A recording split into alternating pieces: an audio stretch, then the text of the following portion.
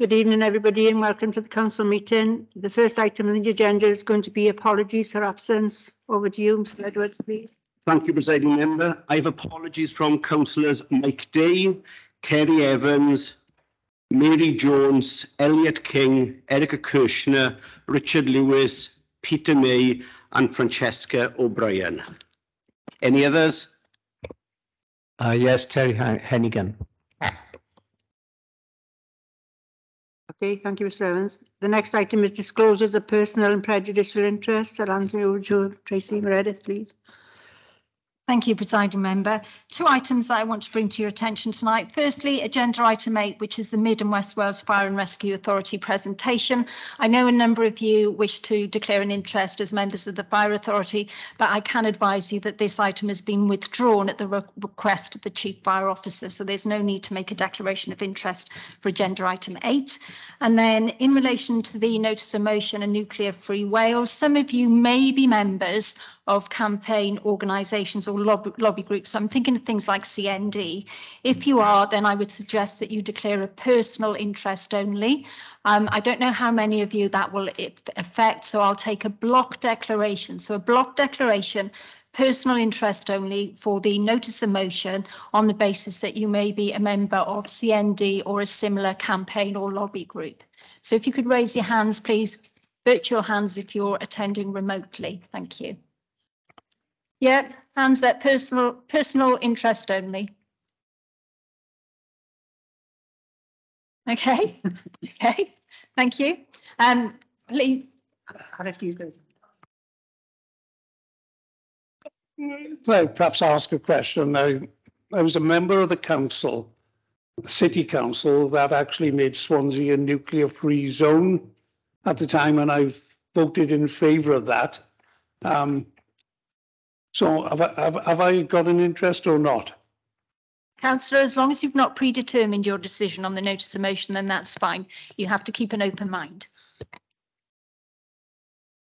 there any other declarations of interest on the items on the agenda? Item 14 is personal and prejudicial. I know the gentleman very, very well. Thank you. Me too. Who said me too? Sorry. Nicola. Oh, it's Nicola behind us. Sorry. It's Nicola Matthews. Okay. So Nicola Matthews, personal and prejudicial interest. So you'll need to leave the virtual meeting. And Andrew Stevens. Yeah, I got a personal prejudicial interest in item 14 as well then. Okay, we move on to the minutes then, and that's to approve and sign the minutes of the previous. Sure. Oh, sorry. Yeah, thank you, Chair. My name is not on attendance. If you just wait a minute, I'm just going to announce it, Councillor Anderson. You're predetermining what I'm going to say. Okay. Chair. Item 14, I know Carlo as well. For you. Yeah. Yes.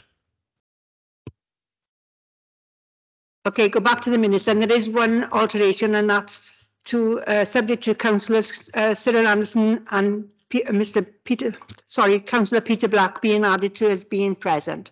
Okay, so do you want me to go through them page by page?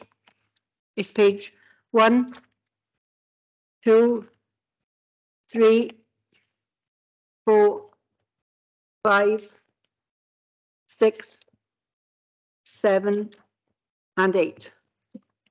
All approved? Move. Thank you. Thank you. Seconded.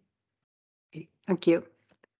Okay, the next item is the written responses to council questions asked at the last ordinary meeting of council, and that's on pages 9 and 10. Then we have the announcements of the presiding member. So I've only got one announcement tonight, and that's to congratulate the council for winning the Best Commercialisation and Entrepreneurship Initiative at the APSI Awards 2022, with the Swansea market at the heart of the city centre and local economy initiative. So well done to everybody. Okay. The next is the announcements of the leader. Over to you, Councillor Stewart. Thank you, Chair. Firstly, on behalf of the Council, obviously, to wish the Wales women's football team all the very best of luck in their match against Bosnia-Herzegovina in the semi-final playoffs in Cardiff this evening. So I'm sure we all wish the team well there. My second announcement is just to, I guess, reflect on the fact that we all, I think, probably sat in aghast at the implications and impacts of the recent fiscal adjustment, or mini budget as everybody else knows it, recently. And I just wanted to relay to Council that whilst we would all have views about whether that was a sensible move or not, and I certainly think it wasn't, we are now left with the aftermath of that. I just wanted to report that members will be aware that there's been a significant impact on the valuation of the pound versus the dollar. And whilst those sort of things rarely worry people unless they're going on holidays, the reality is that we buy our energy in dollars, as everybody else does, because energy is traded in dollars. And we were already looking at increases in energy, as many households have been across the country. The direct result of that impact of the mini budget has been to drive the pound lower against the dollar. That has further raised the pressure on our energy bills. And, you know, I can report to Council this evening that currently we are looking at an energy gap next year of £20 million in this authority alone. Now, if you multiply that across Wales, you will see that there's an energy gap then unfunded currently of hundreds of millions of pounds. Now, very grateful to the UK government for their current statements on energy, which I'm sure households will appreciate. But just to be clear, that does nothing for this council or for any council in Wales, because we are already on a pre-bought deal for this year, so we're below the cap. So I would ask that those who may have influence with UK government take the opportunity to join us in lobbying for the cap to be extended past the 1st of March, because if it doesn't, then we are left with an unfunded £20 million bill in this authority, and £10 million of that is directly bills that schools would have to pick up, because obviously half our energy bill is spent in the school's estate. My final thing is obviously to again say I really wish that the decisions that have been made in London had been thought through, because we've had many debates, and Councillor Jones as we've sparred across the chamber a few times in terms of the cost of borrowing. Councillor Jeff Jones, I should say, because obviously Mary would make me point out who I'm talking to, Jeff Jones. But I think, you know, we should commend Mr. Smith for the decisions he took a year or so ago now, where we were locked in our borrowing at what is now a very attractive rate of 1.96%.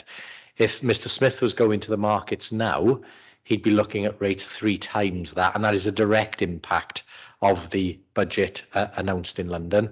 But of course, it's not just our borrowing that's gone up, it's the borrowing of anybody looking for a mortgage deal at the moment, or anybody whose fixed rate mortgage deal is ending.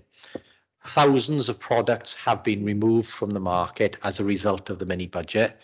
And as of yesterday, the fixed rate deal that you could get is now at 6%.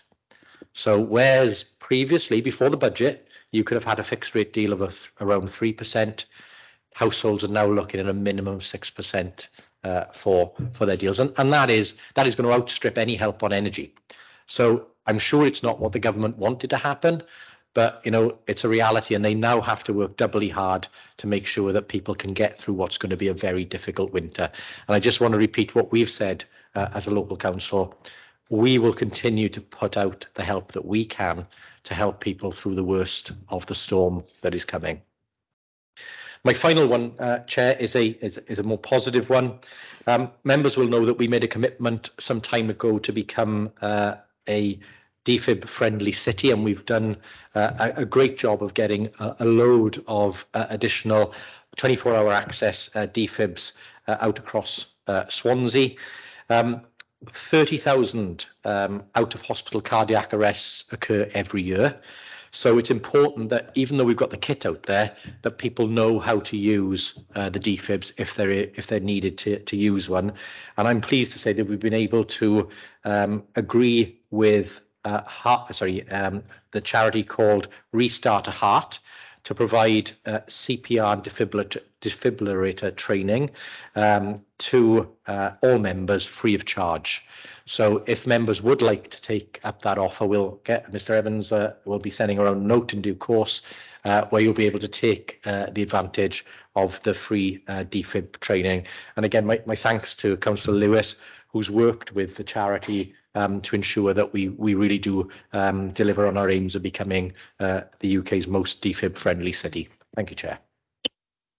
Thank you, Leader.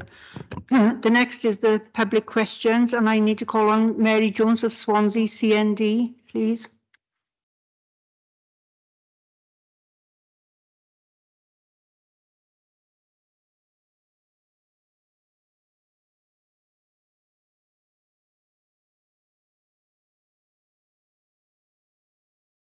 It's the one with the hand on, sir.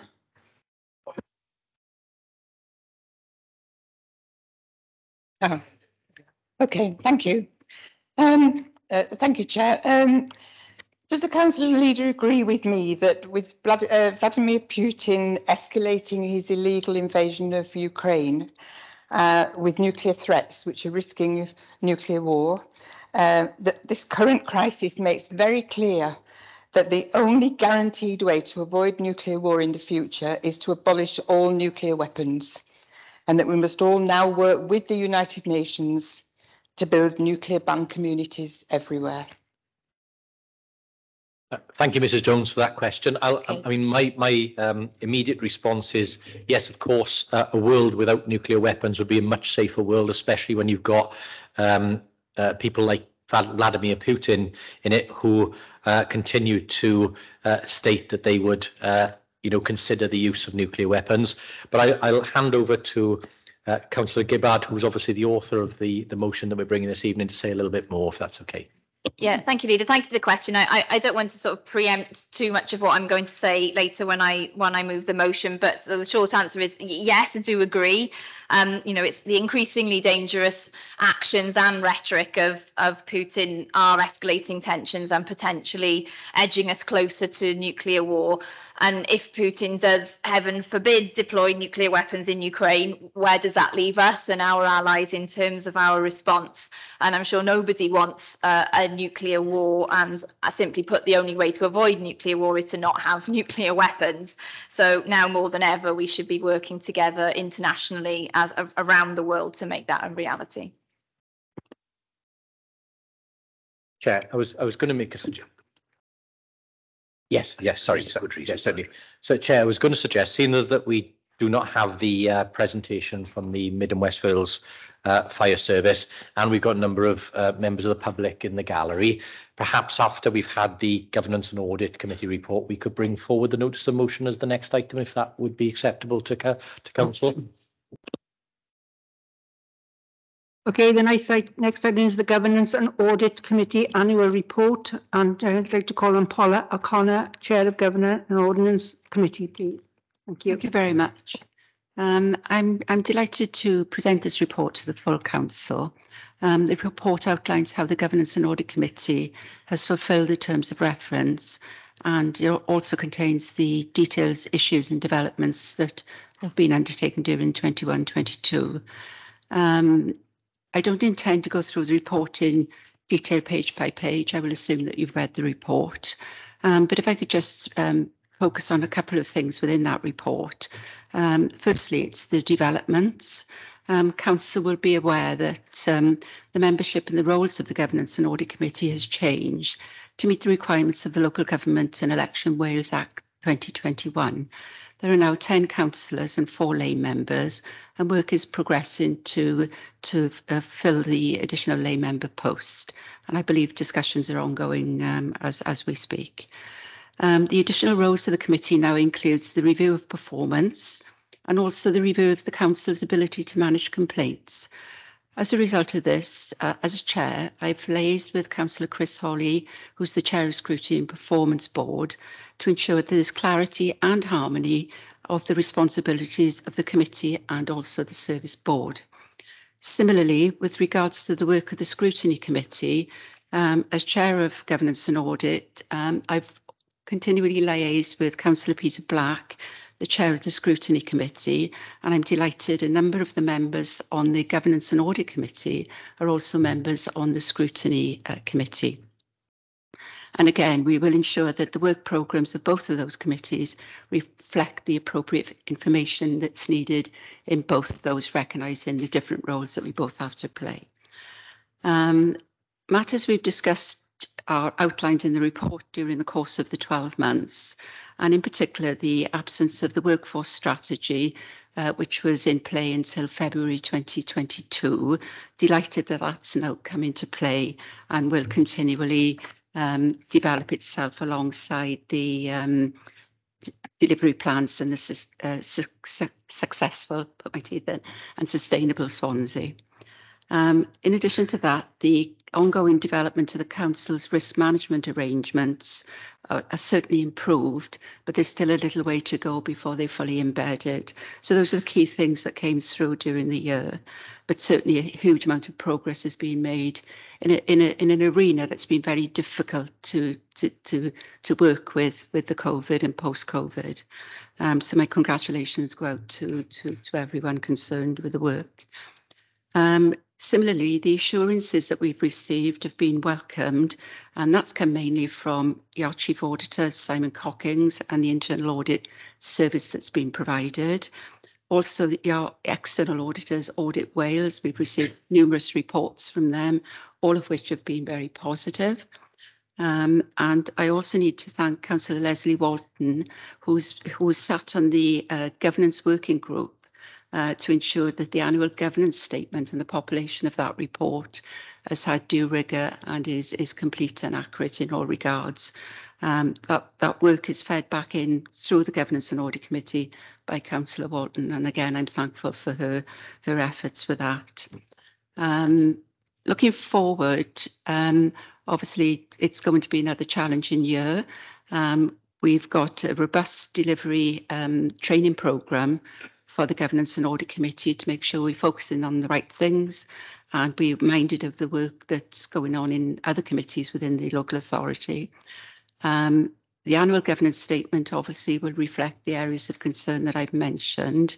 But finally, I just want to thank members of the Governance and Audit Committee. I won't name them all, but particularly the Vice Chair for his support throughout the period, and to all members for their engagement and their commitment to the work of that committee. And obviously, as mentioned, the Chief Internal Auditor and his team for working under the pressure that they've worked to deliver the plan, and all officers of the Council. I mean, Democratic Services have been, really sound in supporting us. Ben Smith, without saying, and generally all officers that I've engaged with, most recently Ness Young, which I'm looking forward to working with, and also to Martin for his early engagement in his interim post. So I'd have no more to say on that report, but I'm happy to take any questions. Are there any questions for Paula, please? No? I'm going to call on Councillor Stewart then, please. Yeah, Chair, thank you very much. Can I just pay tribute to the Chair of the committee and thank you and the committee for the work that you've undertaken again this year. I think you're absolutely right to make the point that it's important that the Audit and Governance Committee is aware of the work that's being done elsewhere in scrutiny, and that there isn't that overlap, that they have continue to focus on the important elements. And just on a personal note, I know it's a difficult time for you to be here today, and thank you very much. Thank you. And wish you all the best. Obviously. Thank you very much. Thank you very much. Thank you, Leader. Okay, we'll move item 17 forward then, and that's the notice of motion. And can I call on? Sorry, Chair, sorry? I got my hand up. Oh, sorry, Paxton. Thank you, Madam Presiding Officer. But members will have seen this is a very comprehensive report reflecting the work of the Audit Committee in 2021-2022. And can I thank the Chairman and officers for his preparation. Having read it, members will have realised how important and effective this committee is now. I've been a member of the Audit Committee over many years, and I've seen it evolve into what I think is an increasingly effective committee. It has gone from just receiving internal audit reports and monitoring of the overall financial situation of the Council to a situation where every senior Council officer will be aware that if a department gets an adverse internal audit report, they will have to come before the Audit Committee. Moreover, Council financial data is now far more deeply scrutinised by the committee, and there's now a real monitoring of performance and the Council's risk assessments procedures and a requirement for senior managers to provide assurance that all major risks are being addressed. Apart from legislation, the continual enhancement and involvement in the role of this Audit Committee, as far as I'm concerned, has largely been driven by the two lay chairmen, initially Mr. Alan Thomas and now Mrs. Paul O'Connor. I'm sure that members will agree with me when I express our appreciation of their work in developing the effectiveness of this Audit Committee. Thank you, Madam Presiding Officer. Thank you, Councillor Paxton-Williams. Thank you. Any other questions? No? Okay, we move on to item 17 then, and that's the notice of motion. And I'd like to call on the proposer, Councillor Louise Gibbard, please. Thank you. Thank you, Chair. In 1982, local authorities around Wales refused a UK government instruction to draw up civil defence plans, including the establishment of nuclear bunkers from which the aftermath of a nuclear war would be managed. After opposition to the government's plans, all 8 county councils eventually refused to participate, including our predecessor, West Glamorgan. I think some people here today were involved in that, and passed resolutions declaring themselves nuclear-free zones. The Nuclear-Free Wales Declaration emphasised that the whole of Wales was declared a nuclear-free zone and that the people of Wales wished to live in peace without the threat of nuclear war. Sadly, 40 years later, that threat is still with us. In a speech on the 21st of September, Vladimir Putin made his most aggressive and explicit threats to date, promising to use nuclear weapons in the event of a threat to what he describes as the territorial integrity of Russia and to defend its people. With the sham referendums held in areas of occupied territory in Ukraine, there's now a very real concern that attempts to liberate these areas could provoke a nuclear response. Let me be absolutely clear how completely devastating and catastrophic this would be. Even so-called tactical nuclear weapons of the kind that some commentators speculate might be used in the Ukraine conflict typically have explosive yields in the range of 10 to 100 kilotons. In comparison, the atomic bomb that destroyed Hiroshima in 1945, killing 140,000 people, had a yield of just 15 kilotons. A single nuclear detonation would likely kill hundreds of thousands of civilians, injure many more, with radioactive fallout that could contaminate large areas across multiple countries. It will create mass panic, huge displacement of people, and immeasurable economic cost. The only way to keep humanity safe from this is to work together, collectively and collaboratively across the world to denuclearize now more than ever. Possession of nuclear weapons doesn't keep us safe. The UK should be leading the way and joining 130 nations who have so far signed the UN Treaty on the Prohibition of Nuclear Weapons. As CND Cymru says, the treaty is not a magic solution to get rid of nuclear weapons, but it's one tool amongst many that can and should be used to make progress towards a nuclear-free world. In 2019, the UK spent £13,917 every minute on nuclear weapons. Just think how that money could be better spent on tackling climate change, alleviating poverty, on world peace. I'm asking fellow councillors today to support this motion and put Swansea's name to the growing list of I CAN cities: Boston, New York, Manchester, Leeds, Edinburgh, Brisbane, Canberra, Toronto, Paris, Berlin, the list goes on. We're a city of sanctuary, we're becoming a city of human rights. Let's be a city committed to peace too. Can I call on the leaders a second, please? Thank you, Chair. I obviously associate with everything that Councillor Gibbard has said and many of the examples that Councillor Gibbard has used. I was going to reference, but I'll skip on to the point that, you know, nuclear weapons and what they bring, which is mutually assured destruction, is mad for a reason. I mean, it's essentially the end of life as we know it. Nobody will win a nuclear conflict, and therefore anything that's the nations of the world can do to not only stop nuclear proliferation of weapons, but work towards the elimination of nuclear weapons so we all live in a safer world, is absolutely something we should all be committed to. I applaud the decisions that previous councils have made, including our predecessor, in terms of making the statement that Wales is a nuclear-free country. And just to be clear, that wasn't a statement around nuclear, including energy, it was about nuclear weapons. And again, it's just that clarity there. We're talking about nuclear weapons here. Obviously, we, from an energy perspective, would resist nuclear energy on the basis that we want to see investments in green renewable energy, because nuclear energy is not cheap and it's not an easy source of energy to deal with. It has long-term environmental impacts. So, but onto the main point of this, fully support this motion. I do hope that we avoid the sort of catastrophe that Putin continues to threaten, and we have to be strong and stand up. This isn't about unilateral nuclear disarmament either. That is not what the motion's about, but it's about us all working together to eliminate something that could end everybody's way of life. Leader, Councillor Holly. Thank you, Presiding Member. I do not think there's a sane individual on this planet who believes that the prospect of a tactical nuclear weapon being used in the Ukraine is a good idea. I cannot believe that even the High Command of the Russian government would ever contemplate it. The consequences are not just the blast, not just the radiation, it's the radiation spread across the world. When Chernobyl, an accident happened, there were sheep farmers in North Wales who could not sell their flocks for years. And that was an accident in a power station where the reactors had shut down facilities. Setting one off deliberately is nothing, as the leader said, mad. It is absolutely crazy. And anyone who believes that that is possible is, I have to say, deranged. I do believe in this notice of motion. I think the wording is slightly wrong. It should be a nuclear weapon-free zone, because that's the reality of what it is. We are stuck with nuclear power, whether we like it or not.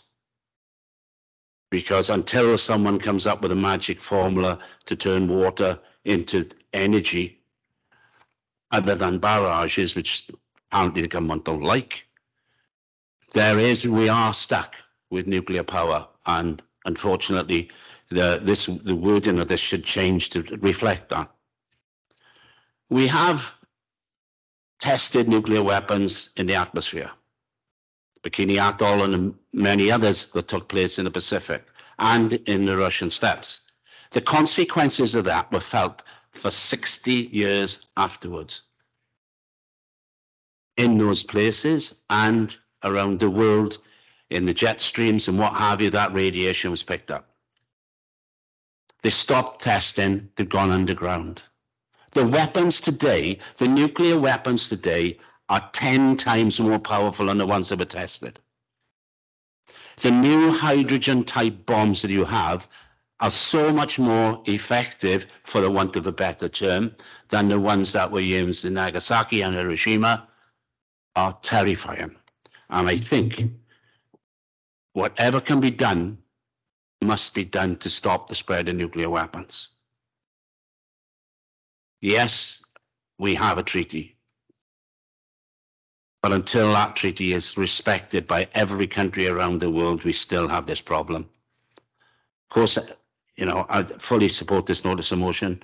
I think anyone who has any sort of sense and reason would support it. But I would ask that it says nuclear weapon-free world, because that way we will not be hamstrung by anybody saying that we don't support nuclear power, or we have voted for this and there's a nuclear power station on our corner, but I do support it.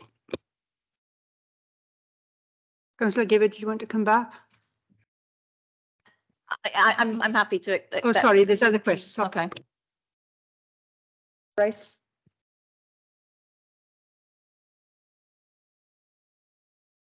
Sorry?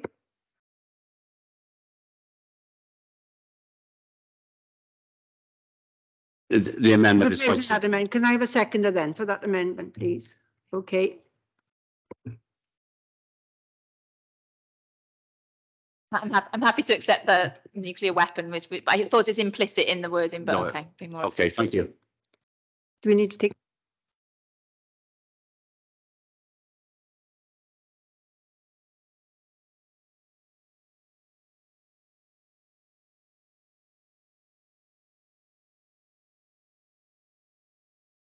Councillor Rice. Thank you. I'm speaking for this motion as well. I want to tell you a little story. About 12, 14 years ago, I think it was, I had the honour of going to Hiroshima and actually meeting somebody who survived the day of the bomb there. And it's probably one of the most moving things I've ever heard and spoken to somebody about. And I can remember at the end of the lecture, I went back to the room to speak to the chap. And he was an 80-year-old man. He was organising his papers. And if anybody knows anything about Japanese culture, people are very closed and they don't want to show their emotions.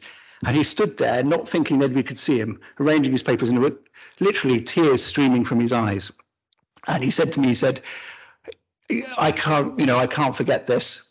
This happened as if it was like yesterday to me. And he said, I'll never get the ghosts of the people I saw out of my mind. And he said, if you can do anything like anybody else, go and try and get nuclear weapons removed from this world. And I said to him on that day, Conjero, I'll do whatever I can. And so hopefully I see this as a promise kept. Councillor Lewis. Thank you, Presiding Member, and thank you to Councillor Gibbard for bringing the notice of motion. Fully support the principles of the notice of motion, but just wanted to refer to the fact that, and I speak in a personal capacity, that I think it's sensible not to refer to nuclear power in the notice of motion, but we mustn't forget that nuclear power is also associated with nuclear weapons. Actually, nuclear fission is a product of radioactive materials that need to be disposed of, and that is unacceptable. And I fully support the leader's comments around we should be focused on renewable energy. However, we don't yet know the impact of nuclear fusion, and nuclear fusion could create an absolute power energy source which is unlimited, and we don't yet know what the radioactive fallout of that is. So I think it's sensible to leave it out of this notice of motion, but I would just be a word of caution, because nuclear fission creates terrible radioactive materials which have to be disposed of and buried, and they often want to bury them in Wales, Presiding Member. So I'm just adding that caveat and reassured that nuclear fusion isn't excluded from this discussion. Is that in addition to the amendment, or just just a comment? Okay. Alison. Yeah. Just follow on from what Andrea was saying. It doesn't seem that long ago. It's only perhaps a year or two, Leader. We were in the environmental centre and we were trying to stop, which we did succeed, obviously, in not having nuclear waste dumped here in Wales. And we're very fortunate to have the buffer in many respects of the Welsh Assembly who stand with us on that and don't want anything to do with it. Now, obviously, my beliefs are, as I put my hand up earlier with CND Cymru and CND, and I'm very passionate about not having anything to do with nuclear here in Wales at all. But as people have passionately spoken about, we have to remember history. We have to remember what people have been through. We may not have experienced it ourselves, but we all know the horrors of the nuclear weapons. We know the countries that have never recovered from it, the loss of lives. We call ourselves a civilized country, a civilized world. How on earth can we even be thinking about renewing Trident and investing billions? We got crises coming up now, poverty galore, and yet we can find billions and billions for nuclear weapons. There's something seriously wrong, so I 100% agree with this motion for a million reasons, so thanks very much for bringing it. Thank you, Councillor Pugh. Councillor Injun-Jones. Right, thank you, presiding member. Goes without saying that nobody in this country and in the world really wants to see the use of nuclear weapons. That goes without saying, but it is a fact, like it or not, that you can only have security through strength. One goes hand in hand with the other. When you look at Putin's illegal invasion of Ukraine, it is clear that the only reason he has not pushed that nuclear button is he fears the reaction of the West.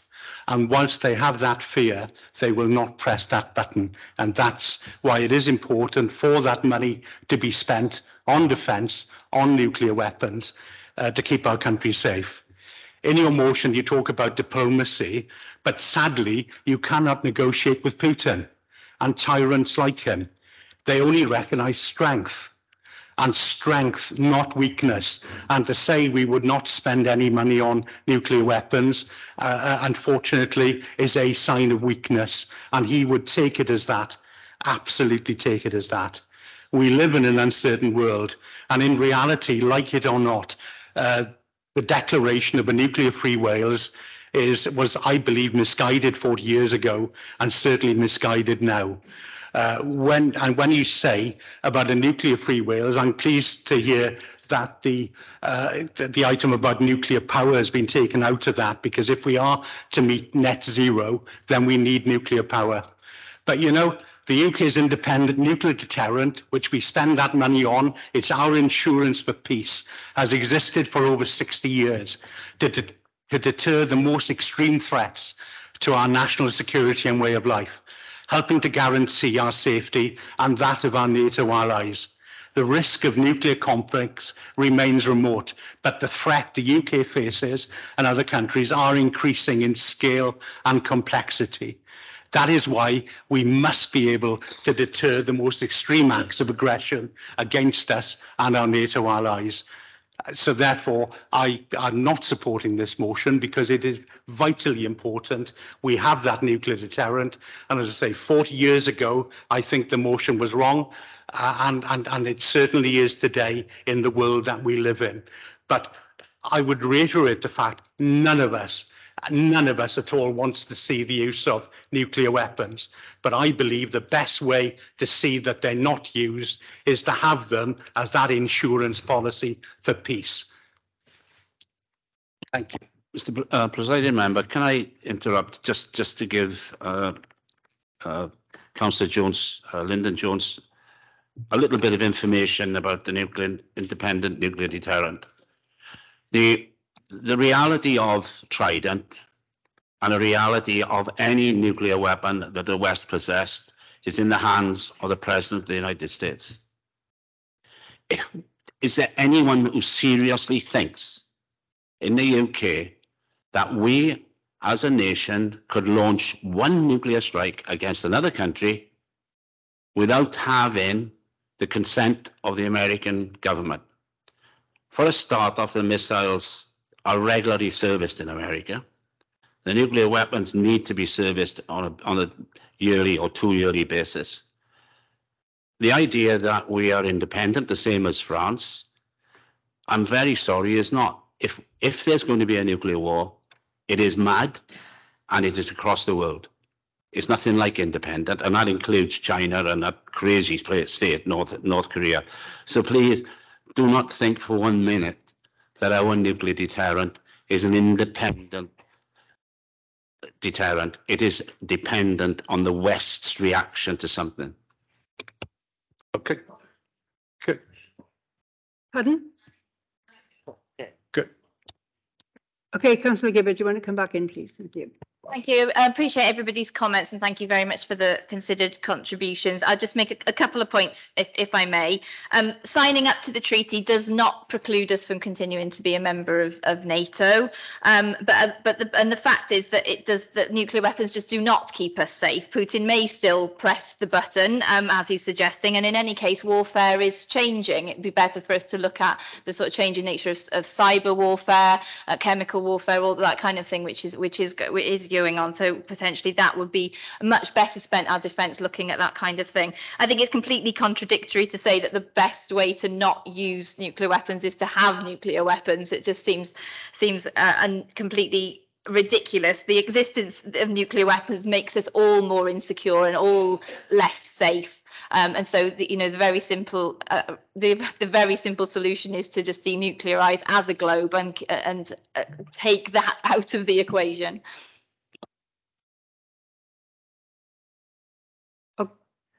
Chair, I intend to call for a named vote on this item. Okay. On a point of order, Chairman, before you start, the normal convention would be if a member is not present for the whole of a debate, they shouldn't vote. Caught out as I was by the change to the agenda order, I arrived after this had started, so I won't be voting. I wouldn't want it to be considered that I was predetermined in any vote. However, I would like this Chairman and anybody watching to understand that had I been here at the beginning, I would have been voting for it. Okay. Over to you, Mr. Edwards, for the I'm sorry. Thank you, Presiding Member. I am now going to read out councillors' names. Please say, sorry, just to remind you, the notice of motion has been amended. It's now for a nuclear weapons-free Wales. I will read out your name and please simply say whether you're for, against or abstain. I don't need any other words. Thank you very much. Councillor Cyril Anderson. For. Councillor Matthew Bailey. For. Councillor Sam Bennett. For. Councillor Patience Bento. For. Councillor Peter Black. For. Councillor Jan Curtis. For. Councillor Adam Davis. For. Councillor Mike Day is absent. Councillor Phil Downing. For. Councillor Ryland Doyle. Councillor Mike Dirk.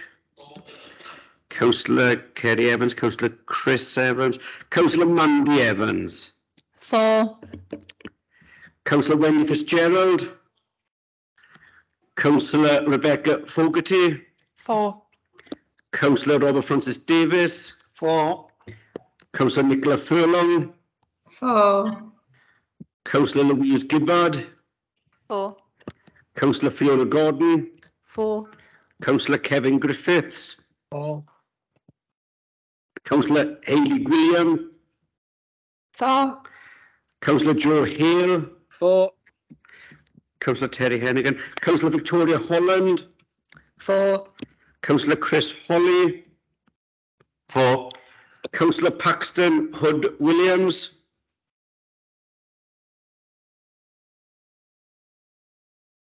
He's left the meeting. Councillor Beverly Hopkins. For. Councillor David Hopkins. For. Councillor Linda James.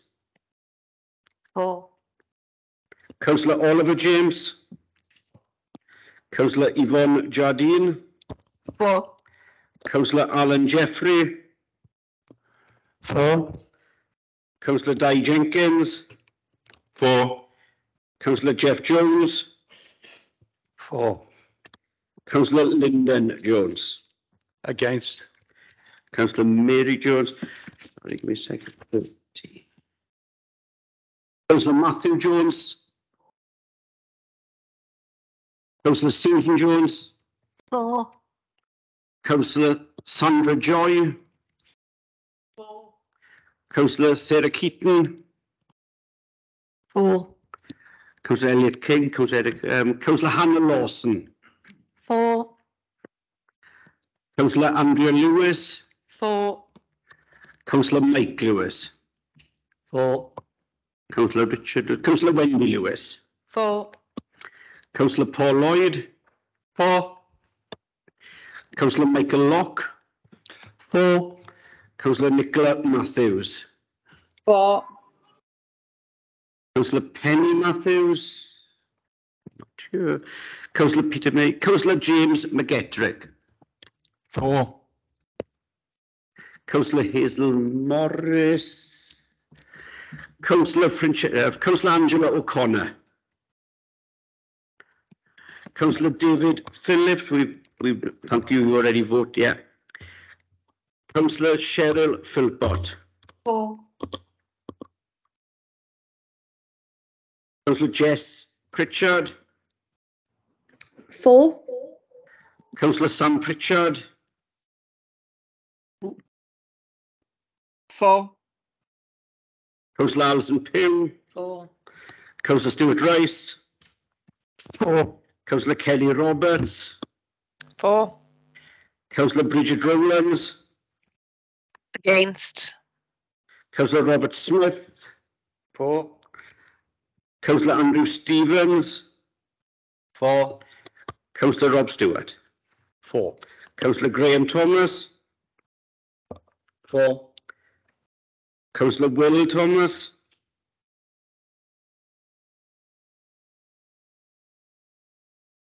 Against.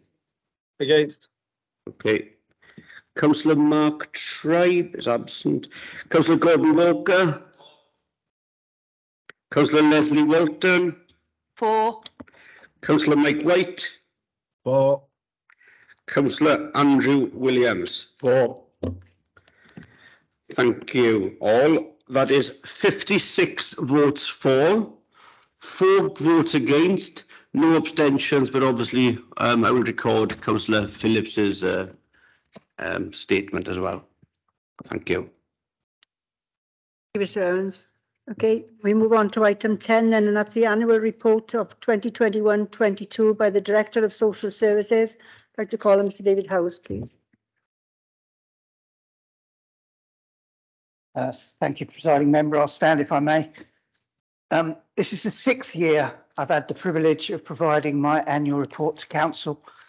It's a privilege because it's an opportunity to speak on behalf of and pay tribute to the many thousands of health and social care and community wellbeing staff and services, whether working for the council, our statutory partners, the independent and third sector, as unpaid carers, volunteers, or other members of the community.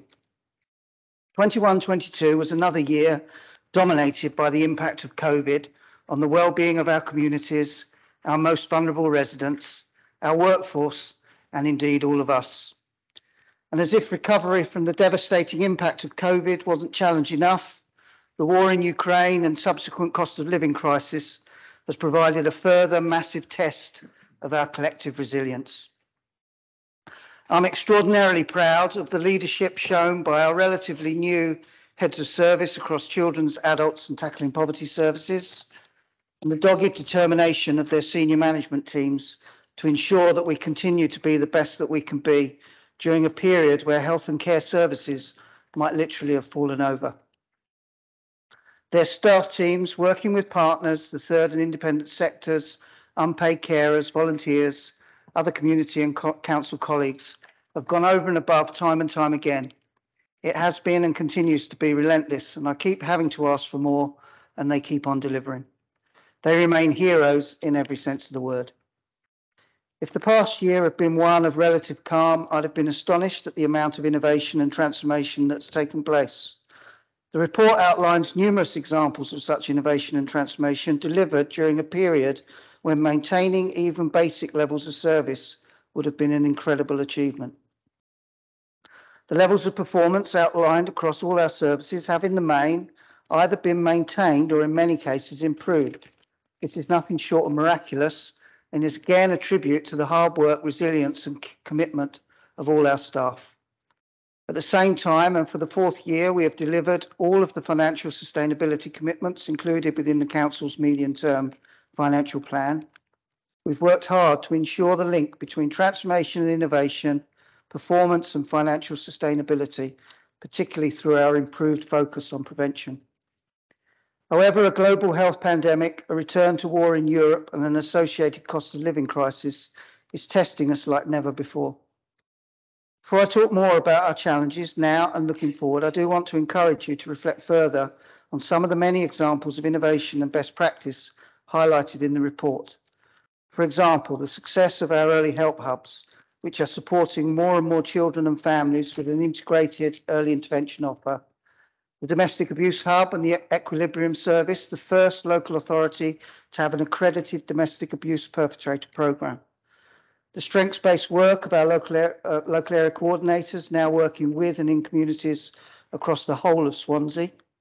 The co-production approach to transforming services, evidenced through the work of the Swansea Parent Carer Forum. The work to mitigate the impact of the cost of living crisis by tackling poverty services, working closely with council colleagues and our third sector partners. The new parent-led advocacy approach of the Parents Advisory Network, working with parents who may be at risk of losing their children. Our first in Wales one-stop shop sensory impairment hub for people with a vision impairment. A sector-leading people and place approach to contextual safeguarding to reduce risk to children who may be vulnerable to going missing, exploitation or trafficking, which is at the heart of our Transform Youth Service offer and responded so well to the May Hill incident and was highly praised in the recent Eston inspection. These are just some of the examples of innovation, transformation and improvement. There are many more in the report. I also want to acknowledge one of the case studies highlighted in the report. Case study tells the story of a mum who'd been using heroin from the age of 15 right up until her pregnancy last year. Through the hard work and commitment of mum, supported by a skilled social worker and a number of our specialist services, she went from a position of professionals having zero confidence in the safety of her baby to the baby's name being removed from the Child Protection Register, and they're now living in her own tenancy and successfully bringing up her baby at home in her local community. I want to pay tribute to that mum and to the social worker and all of the other professionals who supported this fabulous outcome. I've either worked in or been responsible for child protection services for the past 25 years. When I watched the video of mum bravely telling her story, crediting the work of our staff, it epitomised everything I mean when I describe our ambition of being the best that we can be. I could stop at this point and offer all of the above as a quite reasonable summary of the performance of your social services in the year 21-22. However, that would mask some serious and systemic challenges that continue to threaten our ability to recover from the shocks to the health and care system in the past 2 years, and our capacity and resilience to maintain improved services and support to the most vulnerable in our communities going forward. The extraordinary efforts of our staff cannot mask the fundamental fragility of our workforce. Across all disciplines, we cannot recruit and retain sufficient staff to respond as we should to the care and support needs of our population. In particular, we have an acute national shortage of social workers, domiciliary care staff, and a growing lack of placement provision for looked after children. These specific challenges are hampering our ability to catch up on COVID backlogs of assessments in adult social care and leading to less experienced child protection social workers' caseloads being too high. Domiciliary care shortages mean that approximately 200 individuals at any time are unable to access required care at home. Lack of placement sufficiency means that we are struggling to find the right placements for children that need to be looked after. These acute staffing difficulties compound wider issues across the health and care system, caused by too few doctors, nurses, therapists, GPs, district nurses, and residential care staff. The solutions to these systemic challenges within crucial public services cannot be resolved locally, but require us to work closely with Welsh Government and other partners. But in the meantime, our work to mitigate the impacts on our local communities will continue to test us. At the same time, the cost of living crisis means that like-for-like care cost of maintaining current levels of service delivery will be between 10 and 15% more than the previous year. The risk of a real terms cut in public service funding for these crucial services at a point where demand significantly outstrips capacity and an available workforce is a genuine and very real perfect storm. The past 2 years have been, without a shadow of doubt, the most challenging of my career. There is a real possibility that the next few years will present a different but equal level of challenge. We have always been a council that prioritises support to the vulnerable. That will most definitely need to continue to be the case. I know I've gone on a bit, but I do want to finish by acknowledging and thanking the contributions of some significant others. Our recently retired Chief Executive, Phil Roberts, who has always been a fierce champion of services to those most in need. to a previous councillor, Lloyd, and King, Gibbard and Pugh for their leadership of adults, children's and tackling poverty services during the worst of the pandemic.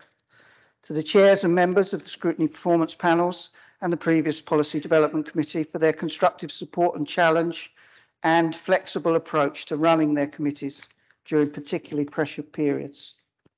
And a special mention to our previous cabinet member, the then Councillor Child, for many years of leadership in overseeing the transformation of social services and social care in Swansea. And finally, I would repeat my thanks to our new heads of service, their senior management teams, and of course, our remarkable frontline and back office workforce. They should all be very proud. Thank you for indulging me, presiding member. The recommendation before you is to receive and approve the annual report of the Director of Social Services 21-22. I'm happy to take any questions. God. Thank you very much. Thank you, Dave, for the report, and I hope everyone's had a chance to read it properly and to, there's incredible information in there. And I particularly thank you for highlighting that case study, which, really brings home the work that our teams do and the difference it can make to individuals' lives. I definitely agree with Dave as he pays tribute to our staff, but I particularly want to say that, the hard work of our staff and that sort of culture that we've got in social services definitely comes from the top. And I'd like to thank Dave in particular for his leadership and commitment, which is always delivered with compassion and good humour, even through these most difficult times. I won't say too much more because you're going to hear from me again when I introduce the market stability report. Councillor Stewart.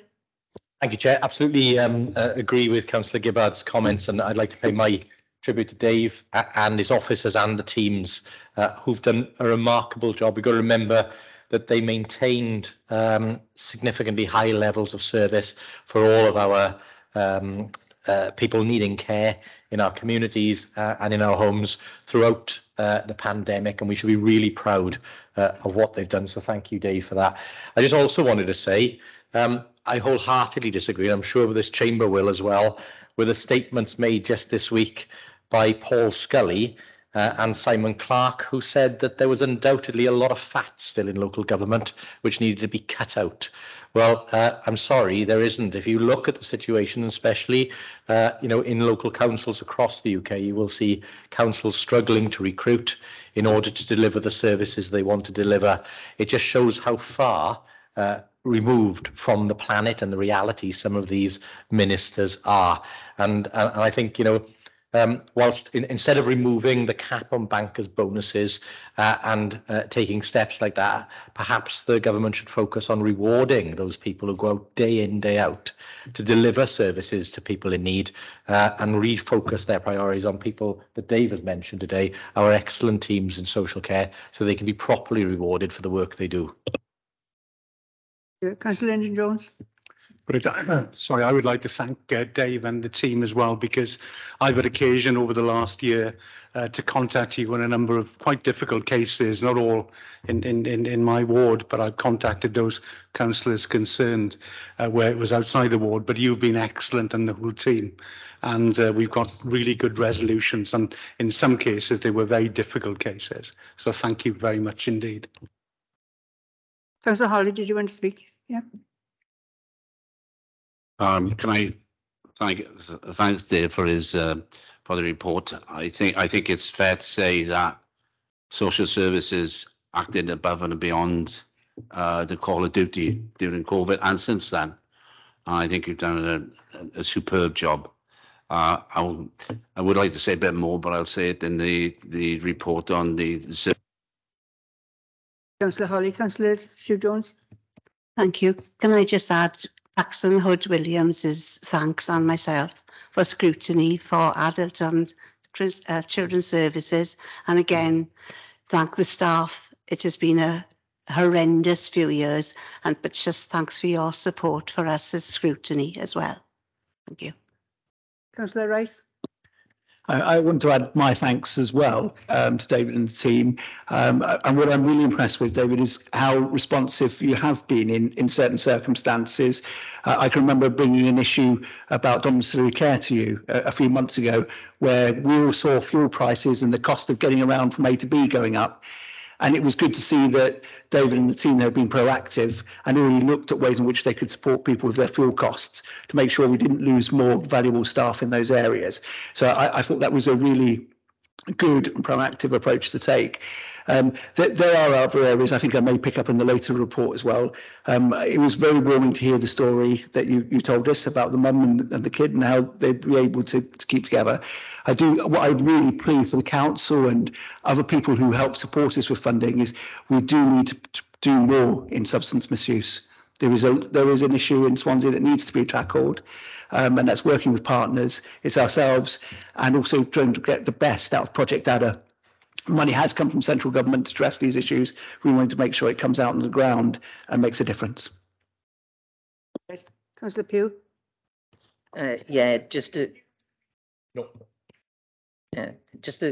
say thanks to Dave. Look, it's been a really hard couple of years, hasn't it? You know, from the whole team's perspective, you know, and it is a team, and it doesn't matter which department that you're in there. And COVID showed that and proved it, because everybody just rolled their sleeves up and got on with it, and they done whatever was needed out there. And there was awful decisions that had to be made, and there was different ways of working and all the stresses that come with it. But it was never a no or a can't or a won't. You know, everybody, you know, and at all levels. And you've had changes to head of services, and you know, all the sort of hard to recruit, all the sort of problems that come without COVID as well. Do you know what I mean? All the sort of things.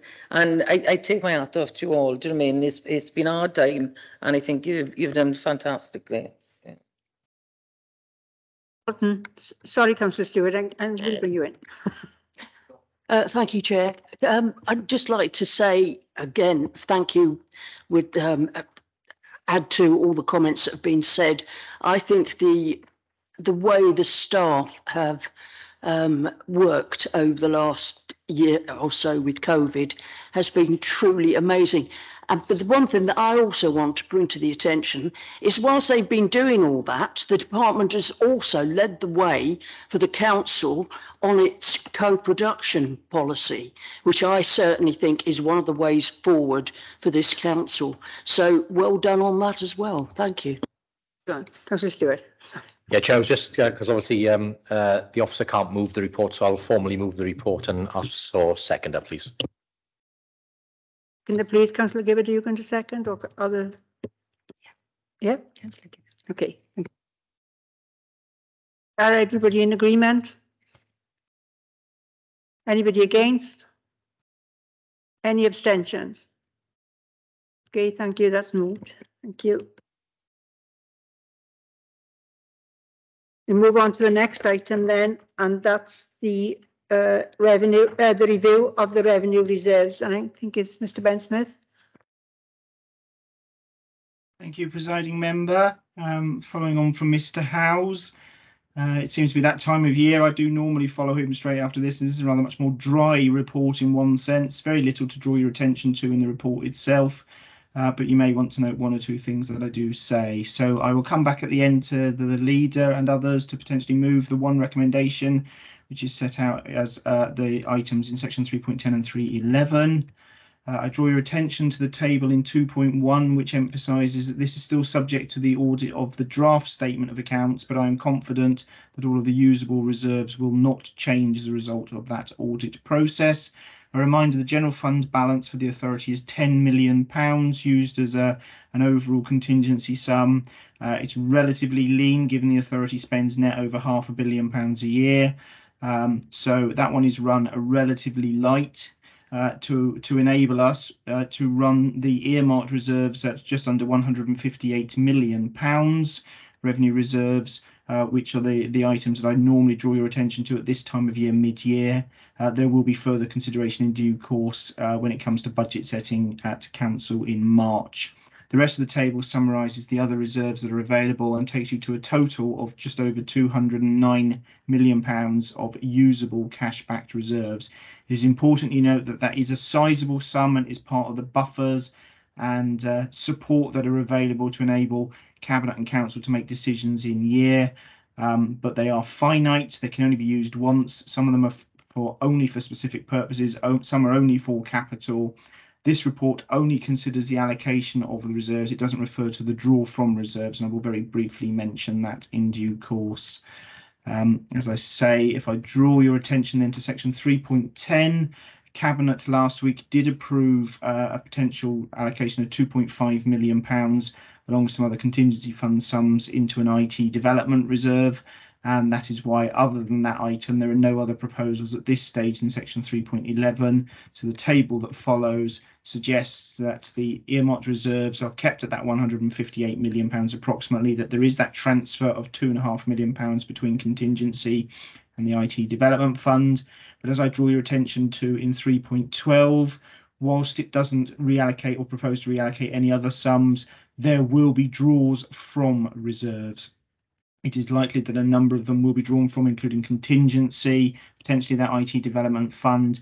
There are a number of proposals against the recovery fund as well, but it's still worth me emphasising when there is concern about the finances generally for the public sector and councils specifically, that we go into the position with very strong levels of reserves, which does provide a significant cushion. Consequently, my view is that the reserves are adequate at this point in time, as I am required to consider and give you advice.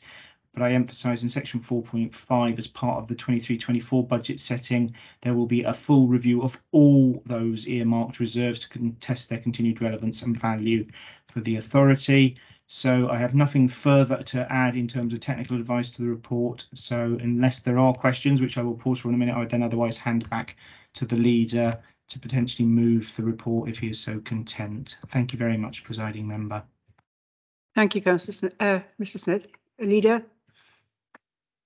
Thank you, Chair. Very little to add to what Mr. Smith said, other than to just draw members' attention to a couple of key points. Obviously, we have, through the last few years, been able to bolster our reserves quite considerably.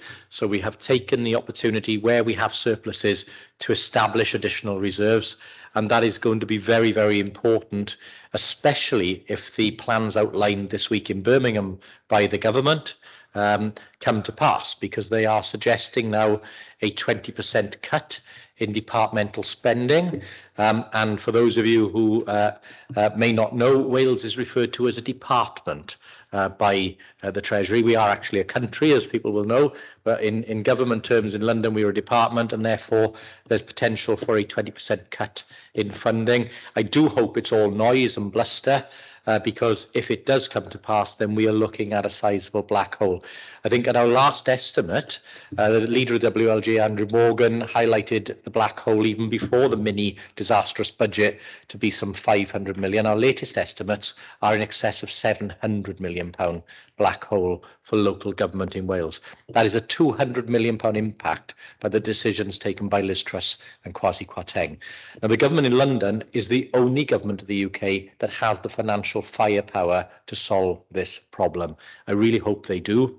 But if they do not, as they're indicating they won't, then we have luckily bolstered our reserves. We've taken sensible decisions in the last few years to bolster reserves so that we can at least try and protect some of the services here in Swansea Council. However, I would say, and repeat what Mr. Smith said, any reserves we hold can only be spent once, and once they're gone, they're gone. One thing I would say is that if we are, again, utilising reserves, that is not something new.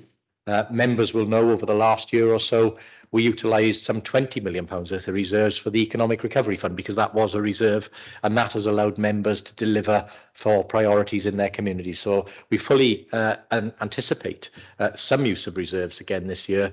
But again, we put those reserves away for specific purposes, and I would expect the government in London to make sensible decisions so that we do not have to utilise our reserves here in Swansea, and that we can fund our services properly. So thank you. And I'll formally move the report at that stage, Chair. Seconder, please. Chris? I don't mind seconding it if somebody else. Sorry, David, you're going to second it, yeah? Yeah, second the motion. Thank you. Right, Councillor Holly. Thank you, Presiding Member. I asked in scrutiny for the finance officer to explain to members there, but I hope if he can do it again, and I'm sorry to make him repeat it, but where the reserves come from. I know the leader has spoken about, we've been exceptionally lucky from grants we've had from the Welsh Government for COVID recovery, etc. And I think it is important that members realise where the reserves come from. You know, I know called before that the financing of local government is a bit of a black art, but you haven't got a hole that you can go into to pick money up. You know, you have, that has to come from somewhere. And it is noticeable that this report is about revenue reserves, but you have actually put in the table that you've put in on page 118 that they cannot be used to support revenue expenditure, capital receipts reserve. So it is, you know, people are being told, but if you could again give members a highlight of where these reserves come from, and I'd support what the officer has said, the leader has said. The reality is reserves are just that. And once they ends. And then we go to cut services. Now, over the last, 15, 20 years, we've seen budgets being pared back. The fear is that we'll be back in what happened at the financial crash in 2008, and this is going to get worse. So, you know, I think we all need to realise that there could be some serious financial consequences. And as already been said, once these reserves are used, that's it. There's no more. Mr. Smith, do you want to come back in before I call in? Thank you, presiding member. Yes, referring to Councillor Holly, he did ask that question in scrutiny, and the revenue reserves ultimately have come from revenue sources. They have come from predominantly, effectively, underspends reported over the last 3 years in particular. Thank goodness I have been able to bring to Cabinet at outturn and Council the statement of accounts. Revenue underspends of around £100 million over the last 3 years, but ultimately that is taxpayers' money, local taxpayers' money. I do acknowledge that elements of it have come clearly from the relative generosity of the support through the COVID mechanisms, but those support mechanisms have come to an end. So I think Council was wise to take my advice and to set those sums aside to prepare for challenging times ahead. Members may recall that in previous years I'd indicated that at some point there would be consequences as a result of the various bits of turbulence, and I think it's come faster and harder than any treasurer expected. That does provide a degree of comfort, but as all speakers have already said, and I reiterate, whilst they look big on paper, they are there once, and once they've gone, they have gone. And as Councillor Holly has indicated, there are some which are for other purposes and are earmarked specifically for that and may not be used for a revenue purpose. So it is important that members understand the distinction, and I'm sure everyone in the chamber has fully understood the message. They can only be spent magically once. There's no everlasting money tree of reserves. Thank you, Mr. Smith. Councillor Will Thomas, please. Thank you, presiding member. Ben, apologies if I've asked this a number of years ago, but I can't remember the answer. Just with regards to our reserves, I'm guessing they're all held in Great British pounds, firstly, and are we allowed to hold reserves in gilts, or does it all have to be cash? I seem to remember you saying that they had to be cash in the past, but I might be wrong there. So I just would like to know the answer to that. If so, why can't they be held in gilts? And second question is to either the cabinet member or Ben regarding what is involved in the IT upgrade, please. Thank you. So in terms of the first one, if I may, presiding member. Absolutely, Mr. Smith, thank you.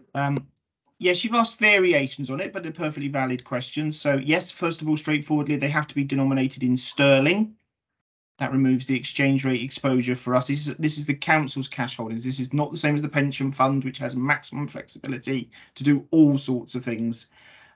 In terms of they are short-term investments, and I choose to hold them all in forms which are direct cash, predominantly with the Debt Management Office, an executive agency of HMRC and HM Treasury. There are some providers of money market funds which are linked to gilts, but obviously they bring with them risks as to the capital value. So we are ultra prudent. We hold it in cash because it's meant to be for short-term liquidity. Complete opposite applies on the pension fund, where we have maximum flexibility to have a range of holdings in a range of matters. I still, given the current volatility, I'm happy that we do hold it only in cash. We are very strict as to our counterparties. The reason I hold most of it with the Debt Management Office is because you will have seen that there are concerns about some amounts of inter-authority lending between authorities where there is surplus cash. This is only meant to be surplus temporary cash.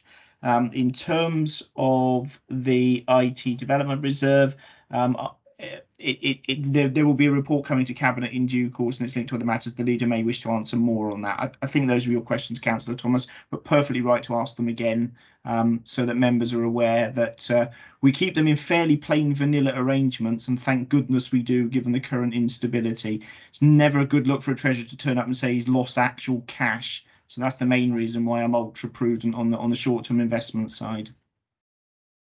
No Icelandic banks, then, Ben.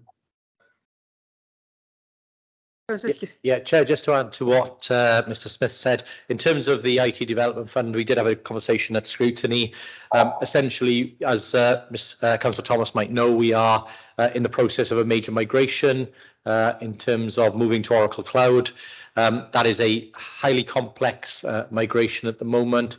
It was impacted due to COVID because both our own staff and our supplier staff were at times unavailable, and of course we had to prioritise the work to get grants out to individuals and businesses, which also further impacted the programme during COVID.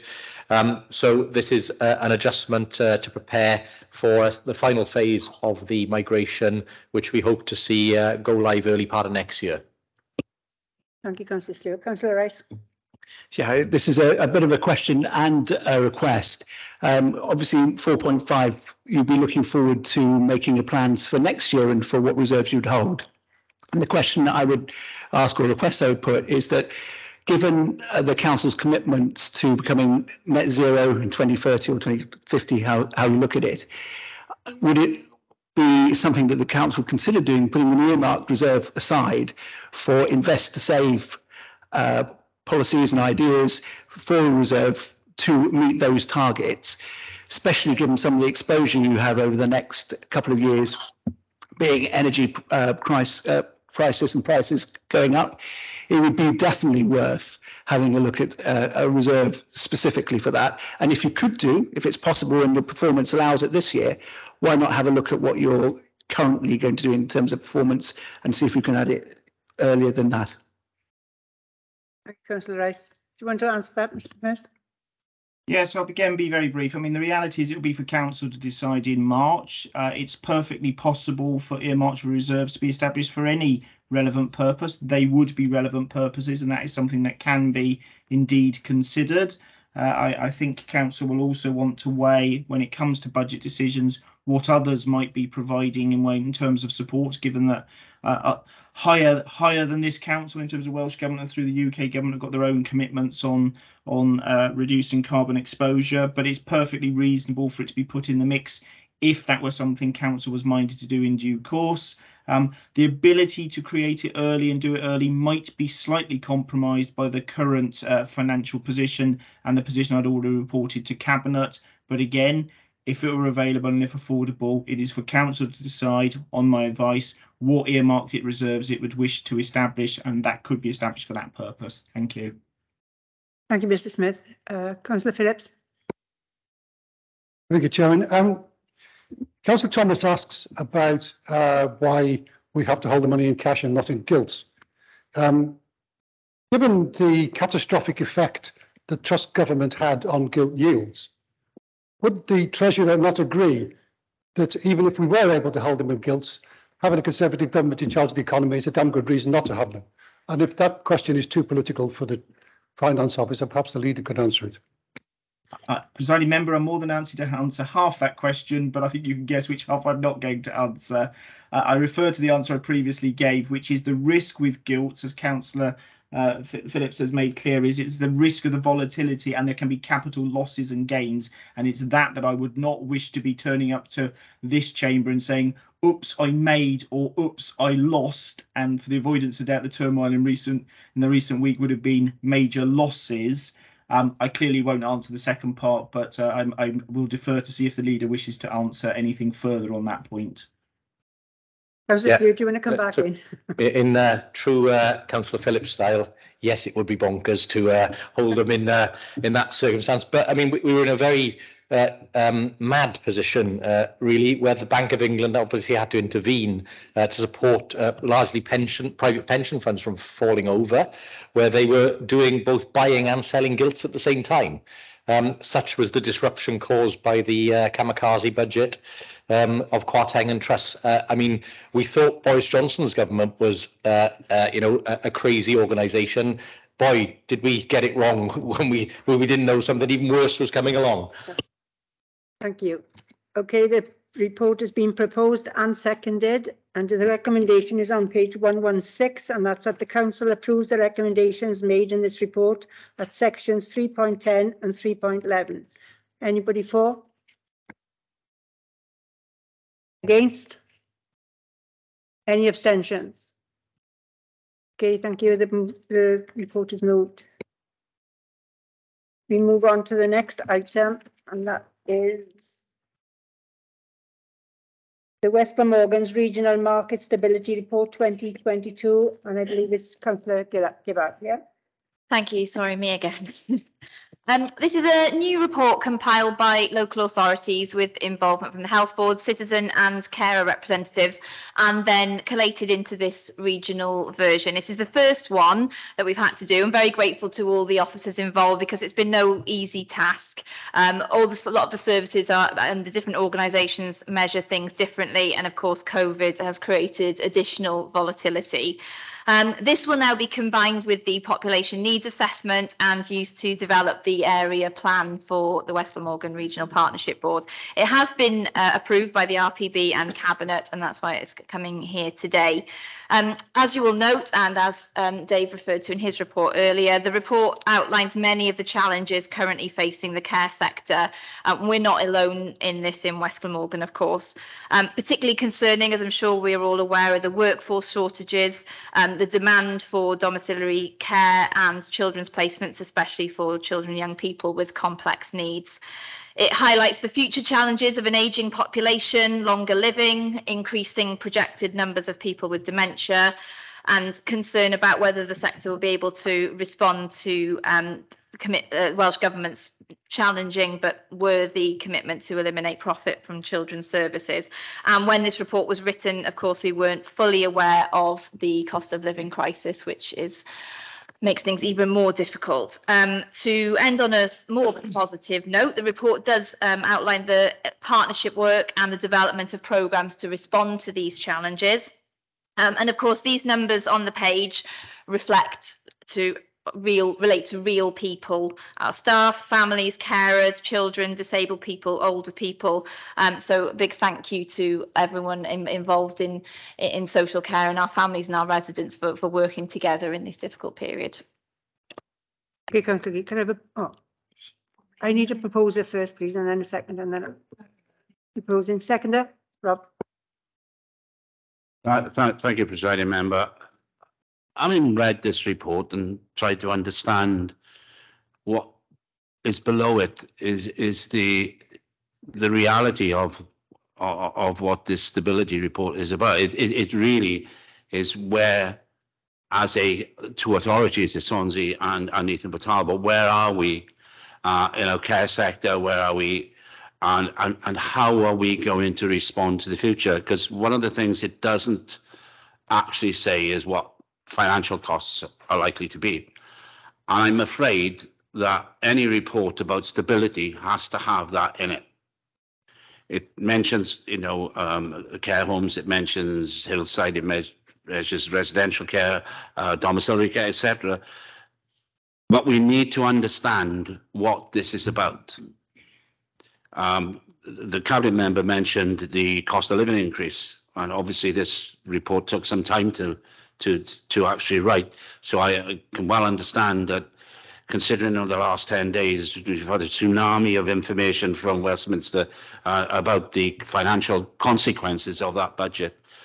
So that couldn't be in here, but I am a bit surprised that, considering the health service and the two other social services, that there should have been some indication of what the likely costs are and what the outcomes are likely to be, because I think that what should actually be concerning the people of Swansea and Ethan Port Talbot is because the reality of what this report is saying is that to have a stable market, a stable facility for care, for residential care, for domiciliary care, and for the adult care of all sorts of constituents, we need to have stability in to pay people and to have organisations to look after our elderly and those vulnerable people. So I would ask the cabinet member if she could go away and come back and give us some idea of what the likely outcome of costs are going to be. Obviously, that can't be done straight away, and I expect that, you know, that it would take months more than weeks. But I think we need to understand that, and I think all members, all elected members, both in this council and other councils, but on top of all that, we need the NHS to understand what the consequences of the stability report is and what the financial consequences are likely to be. And I think I would ask the cabinet member if she can, at some stage, come back with a report on that. Councillor Gibbard. Yeah, just to respond to that, obviously I've come in slightly late in the process, but I believe the parameters of the report are set down by Welsh Government. That's what we're responding to. And then that, in addition to, as I said, the population needs assessment, which is going on, will form the area plan. And so costings and things like that, I'm assuming will come in at that stage, but I will come back to you, well, when that develops. It's a 5-year plan, which is sort of just being kicked off now. We had an RPB meeting yesterday, so I'm sure we'll have more details. And it's not just for the authorities, it's for the health board as well. So, Councillor Rice. Thank you. I just want to pick up a couple of issues and items there. It's probably as much a part of understanding them than anything else. On 7.9, which is on page 212, it talks about domiciliary care for older adults. And in section 8, it talks about market sufficiency. And I was quite confused to see that we're providing a lot less hours than we previously had in domiciliary care. I think it's dropped by about 37%, where naturally I would have thought that we'd probably have more of a demand for domiciliary care than ever. So I just want to try and understand that. And the other area that seems to be sort of, again, not obvious in the report is the support that we're giving for substance misuse and substance harm. I can't get the figures off the top of my head. Could I come back with a written response on that? Thank you. Mr. Phillips. Just to follow on from Councillor Holly's point, I think his question is a little unfair to the cabinet member who can possibly tell what the impact of the cost of living increases, particularly that in regards to fuel, and particularly the impact of that on the viability of care homes that local authorities throughout the United Kingdom are now having to rely in order to be able to provide and deal with this provision. As the cabinet member, I don't know, is this a poison chalice of a question? I don't know. I'm really sorry. Does not the current crisis provide us and government with the opportunity to finally get to grips with the reconciliation, the conjoining of health and social care into one particular service? Health is limited by the inadequacy of beds from which people can be discharged, and I've personally been dealing with that myself with friends. Until we can get to grips with that, and the way that the service is delivered for people who can't be discharged home, the way they we don't have the places for them to be discharged home and no alternative provision. Is it not time that we had some sort of integrated service that would be able to deal with that properly, financially viable and with the dignity for the people involved? Yes, yes. Obviously, and that integration is underway and working well in the RPB at the moment. But obviously, early days, and there's an awful lot to do. It's a huge area, as you say. But there's sort of specific programs of work which are being addressed collaboratively, and that's definitely the way forward. Okay, the report has been proposed and seconded, please. So I'm going to move to the recommendation, and it's on 144.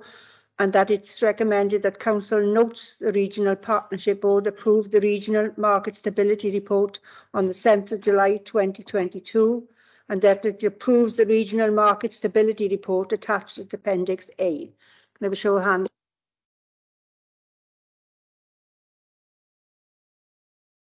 Any abstentions?